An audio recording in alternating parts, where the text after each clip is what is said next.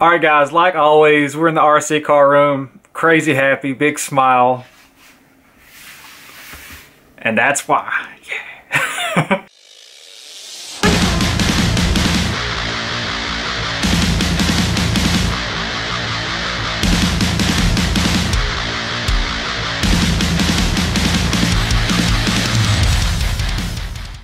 Alright guys, I am super thankful and happy to have this car, and I want to give a big thanks to my very sweet girlfriend, which actually bought me this car for Christmas and was kind and nice enough to let me have it early because she knows I'm going crazy because I wanted this thing so bad. This is going to be just like a little quick, unboxing.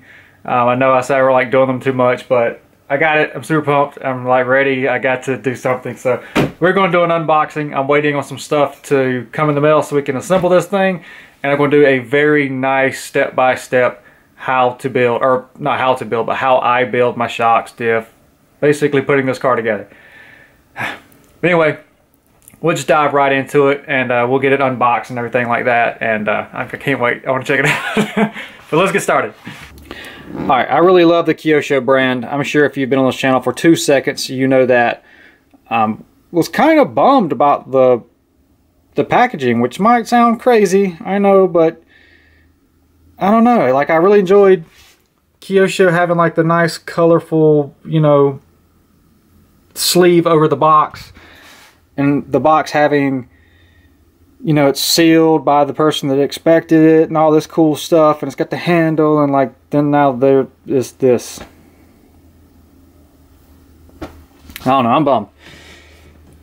But I'm sure it's not going to affect what's inside the box.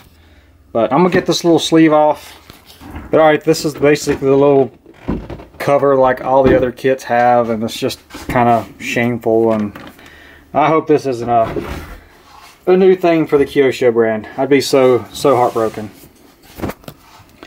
But just like pretty much all their kits, first thing, really got your instructions and basically the back part of the car, the control arms, wing stay, and shock tower and all that good stuff. It's like a front and rear diff, and like this car, I don't know if this is all of them or not, but this is the upgraded bulkheads. It's got just a little bit more material right there. You can see that one little piece sticking right there. It's supposed to make it, I'm assuming, a little bit stronger, which I've never had a problem with a bulkhead. Looks like we got some battery straps and battery tray right there.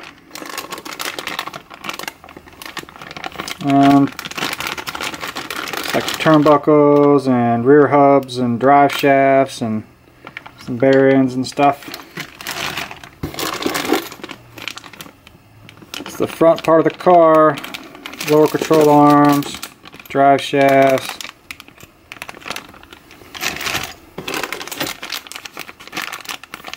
Looks like the steering right there. Stuff for the center diff. The motor mount.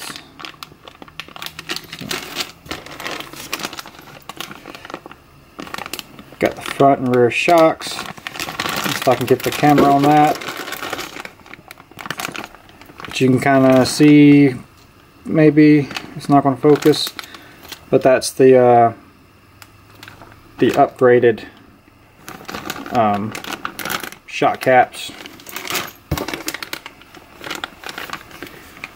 Stone guards, the body. I'm not a big fan of the body. I hate like the little cab forward kind of hump, but it's not too bad. I'm sure it'll look okay. Another black wing. Man, this thing's got some weight to it.